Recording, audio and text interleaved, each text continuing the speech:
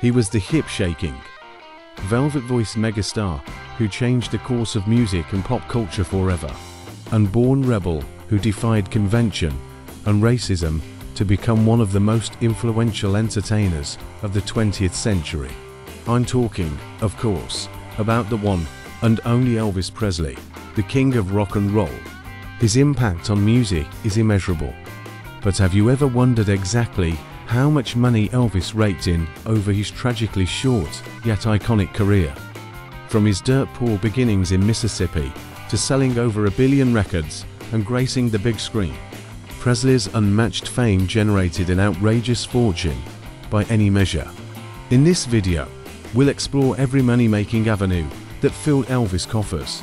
You'll discover shocking financial figures from his record sales, movie roles, residencies, merchandising, and more.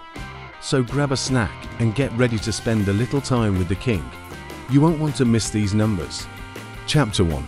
Presley's humble beginnings, 1935 to 1953.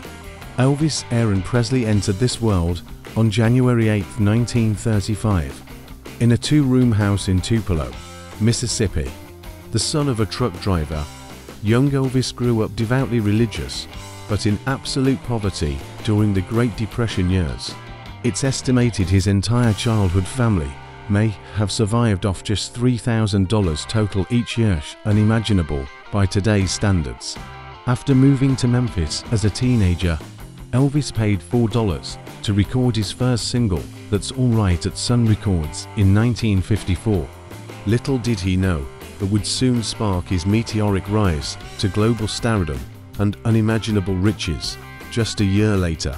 Chapter 2. The birth of a dollar icon, 1954 to 1966. After signing with RCA Records, Presley's unprecedented fusion of country and rhythm and blues music shook the entertainment world. His utterly unique vocal and stage presence sent teenage girls into hysteria and raked in extraordinary profits. His debut album Elvis Presley in 1956 kicked things off by selling over 20 million copies. He dominated the charts, having 16 #1 hits and selling over 600 million singles during his lifetime.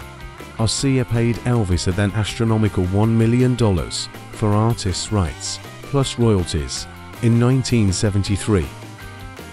His swoon-worthy movie debut, 1956's Love Me Tender, grossed $36.5 million. Elvis starred in 33 wildly successful films that grossed over $2 billion adjusted for inflation. Just capturing the elusive teenager, young adult demographics, Elvis banked an estimated $45 to $50 million in personal earnings before even hitting 30 years old. Chapter 3. The Vegas Residencies and Global Tour, 1967 to 1977.